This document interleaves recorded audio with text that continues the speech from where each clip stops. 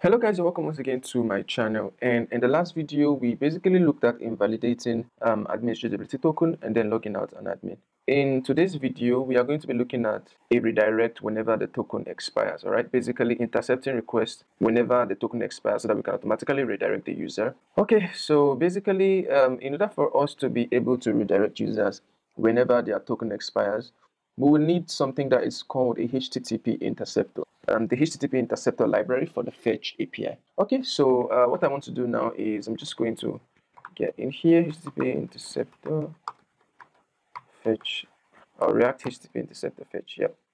So the cool thing about React HTTP interceptor fetch is that it works for both for both React and React Native.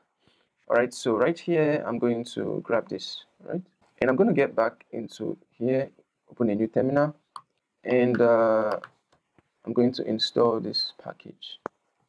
All right, so right now this package is done installing our HTTP interceptor. If I were to head over to my package.json, you are going to see our fetch intercept right up here. Okay, and let's get over to our auth actions, and this auth action is for who? Okay, so this is for admin. Now let me get into our user auth actions. I'm going to need to create a file, http interceptor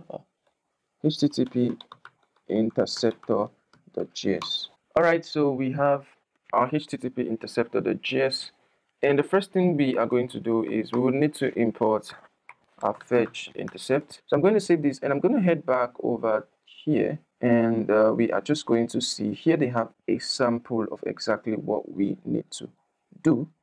So what I'm going to do is I'm going to just copy the sample right now. All right, so we just copy the sample and get back in here, and we are going to paste this sample here.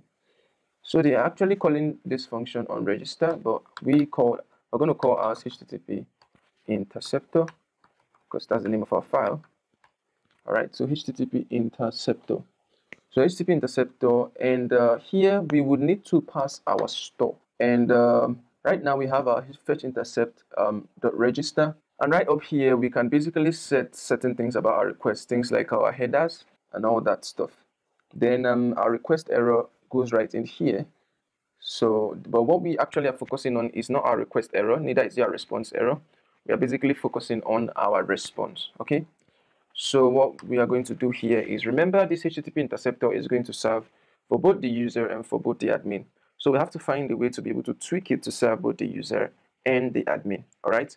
So what I'm going to do now here is I'm going to say if the response status, so basically if our response status is a 401 response, of course what we can do right now is we can just console.log our response. All right. So if our response status is a 401 response, then the first thing we want to do is we want to get a path. All right, path, which is basically the current URL where the user is. So I'm going to say window.location.href. This just helps us get the current path where the user is. And what we want to do now is we basically want to, let me head back over to this URL. And as you can see here that the user is always the second here. All right.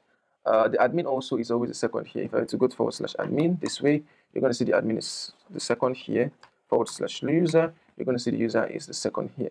So if I am to, let me log in, Damian@gmail.com, and password is password. If I were to log in, redirect into dashboard, yep, you can see that the user is the second on this list here.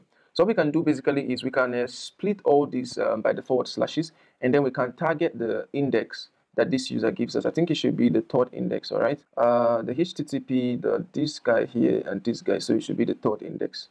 So what we are going to do now is we are going to say, let me see, we're going to say let target string. So the string we're targeting would be path.split. Okay, target string array, sorry. So we're going to call this target string array, and this will be path.split. We want to split this by a /.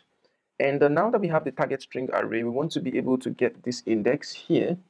And if I were to copy this right now and just bring this in here, you're going to see right now that we are trying to split by a /. And so we have this guy here. This is 1. we have this guy here, which is sorry, we have a space here, which is 2. We have this guy here, which is 3, and then we have this guy here, which is the 4th person. All right. So we're trying to get this guy because we know that whatever URL, whether user or admin, always stays by this particular position.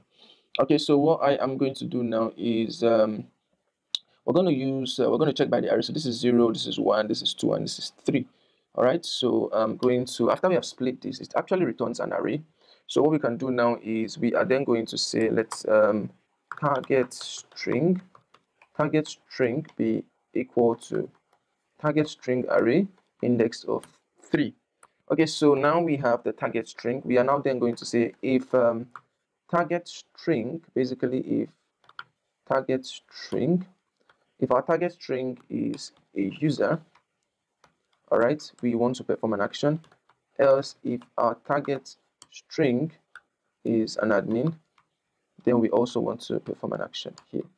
All right, so what I can do here is I am going to console.log. Right now, I'm going to say this is for the user. And for you here, I'm going to console.log.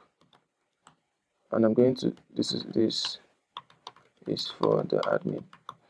All right, so now, once I have saved this, what I'm going to do next is I need to be able to find a way to call this HTTP interceptor within our application, and we need to call it within a global level, and we also need to pass the store, the value of our store. So what I can do is I'm going to go over to our create store. I am going to call our HTTP interceptor, and why is this not bringing it this up? All right, so never mind, let's just import that. So we're going to import HTTP interceptor, and this is going to come from let's see, HTTP interceptor. All right, so yep, we are calling HTTP interceptor. We did not export this. All right, so we are calling our HTTP interceptor. So if I let me just if I call HTTP, yep, interceptor, yes. Okay, so our HTTP interceptor, and here we are going to pass the value of our store. So right here we are calling our HTTP interceptor, and this is within a global scale of our whole application, so that I can be able to monitor whenever any request, all right, basically takes place. Okay, so right now I'm going to save this guy, and what I can do now is I'm going to come over here, and we have an error here saying cannot read property of JSON of undefined. All right, so we know that the application was working properly until we added HTTP interceptors. So we are going to debug this from here. All right, so if response status is 401, we get this. Target string is this. Target string is this. Console.log. Okay. We are supposed to return our response object here. We need to return our response object. So I'm going to save this right now and head back here. And yep, you can see everything works just as expected. All right, what I'm going to do now is I am going to say local storage dot get item. Let's get user. I want us to get our user token. All right, so I'm going to copy our user token. Right, so let's just copy our user token. And now let us log out. So this token has been invalidated. What I'm going to do now is I'm going to say local storage dot set item, and then we are going to pass the token in here. All right, so just do this, and if I do local storage dot get item or user token, yes, this. All right, so the token that's been invalidated is what we set here. So I'm going to go over to view profile, and yep, you can see we are getting the 401 as our status.